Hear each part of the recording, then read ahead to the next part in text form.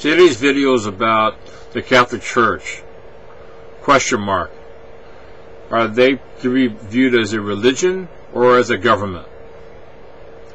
Well, interestingly enough, the Catholic Church, amongst all the many denominations here in the United States, was able to get legalization of bingo within their confined within the church, right?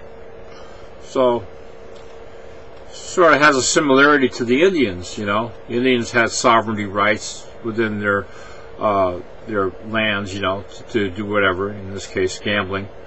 And so the Catholic Church is not much different. They have sovereign rights when that. Now, let's take an example of Archbishop Oscar Romero in El Salvador. You know, he was interfering with the socialist program, and you know, serving up the issues of the right way to take care of things when that. And then, of course, he gets assassinated by the socialist regime of that day or that time period. So the question is, does he die as a religious figure, or does he die as a government figure? So remember now, he's working for the Catholic Church. He's in a foreign country, so basically he's already in a position of playing the part of an ambassador. He doesn't really have sovereignty rights like he would have here in the United States. So when he interferes with these government issues, he interferes as a political person rather than as a religious person. Remember now, the Vatican has its own government, you know, has its own postage stamp. For all I know, maybe it has its own currency. It's the smallest, probably the smallest country in the world. It's basically just that basilica there.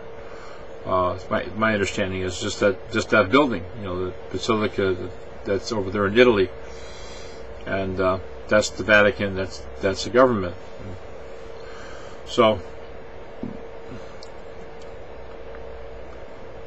again, whether they be archbishops or cardinals, they get killed or persecuted in other countries when not by the government, when they're being persecuted not for religious reasons but because of politics, because they are representatives of a government.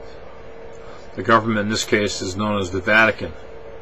Just as though it would be the same thing as if they were in there, say from the United States, you know, and trying to interfere with the government of that government and try to implement so-called righteous ways the United States will not. And then if they get killed, you know, what? Then people deflect to the religious side of the things. Say, oh, well, they went up against the righteous Christian action that we were doing. No, you were down there as a U.S. citizen, or in the case of these archbishops, you were down there as a representative of the Vatican, a government.